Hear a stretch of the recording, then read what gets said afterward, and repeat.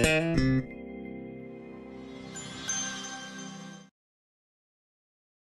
it back after the two, top 5 teams you played?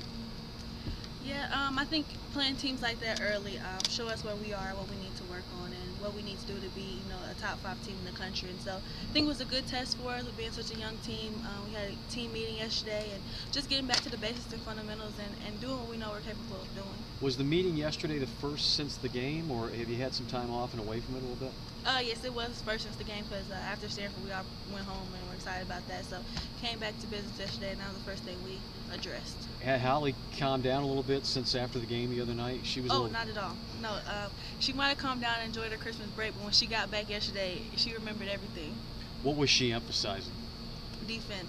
This program was built on defense rebounding, and we watched film against Stanford, and we just let them do whatever they wanted to do on the offensive end. And so, we're talented enough to put enough points on the board, but we also have to play defense and get stops. Those games are sort of a barometer for March. How much do you take out of those games as far as what you have to work on, or do you get overly concerned about it at this point, or do you know, hey, we've got some time to work on this? We may see these teams again in March, and we'll be okay by then, I guess. We all know it's a long season, and like you said, it shows us where we are right now and what we need to work on to get better, and to be where they are. And so, like I said, just getting back to the basics and see what we need to work on and just getting better. How tough was it, this stretch of, some coaches will say, I can't believe they, even Konzo said, I probably wouldn't have scheduled some of the games that we did right in a row. How tough is it, but how much does it make you grow to have that stretch that you have with Texas and then coming back here? It's very tough. That's why we come to Tennessee, to play against the best night in and night out. And, it challenges us. And like I said, it shows us what we need to do to get better. And we want to be where those teams are. And I think that's a good test for us. You said Holly challenged you guys defensively. You personally, what's her challenge to you? Lead this team. She said I've been very relaxed and chilled lately, and that's how my teammates have been playing. I know that they follow me and feed off me, so I have to get back my game right and being aggressive, coming out with that confidence and that swagger, so I can feed off for my teammates.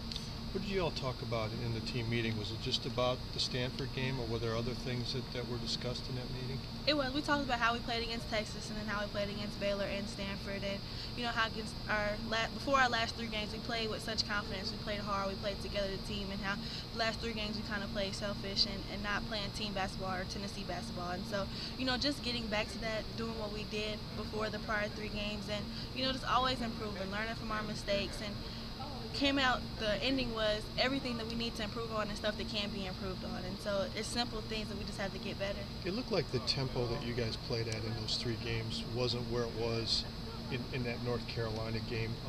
How do you get back to that? What needs to happen there, do you think? It's a mental thing. We all have to come out with the same mindset that we want to run, we want to play hard for 40 minutes, and that's something that we have lacked the past 2 games, and then we just have to get back to it. Is this been, I think you all wanted to play this tempo. We talked early in the year and everyone was real excited about it. Is it easier said than done to sustain this game after game after game? Oh, most definitely.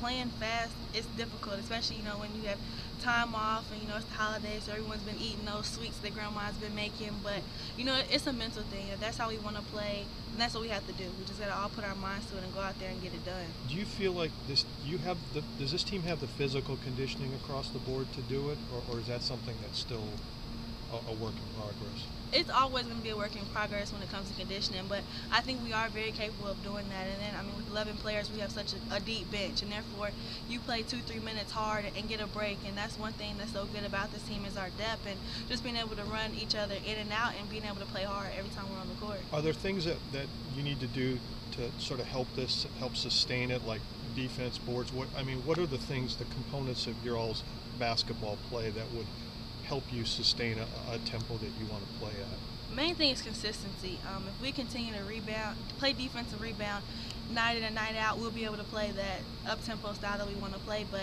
if we're letting teams do whatever they want on the offensive end and scoring baskets, it's very hard to run in transition when the other team is scoring.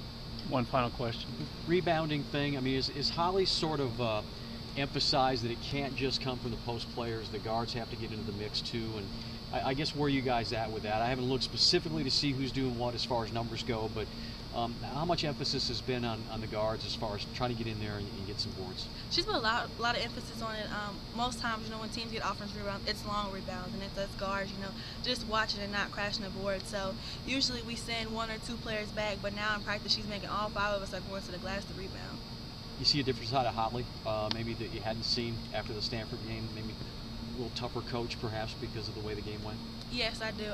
She's been on us and challenging us every single day, and the nice Holly I think is over with, and she's not playing with us anymore.